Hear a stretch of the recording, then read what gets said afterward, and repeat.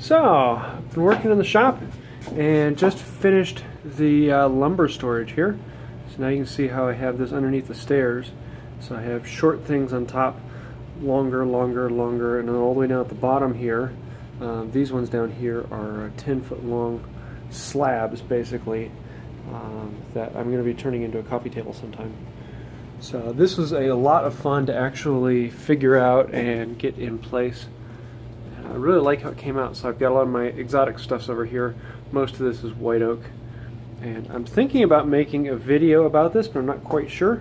So let me know. Otherwise I might just add it into the shop update. So some of the things coming along, I thought I would just throw this up.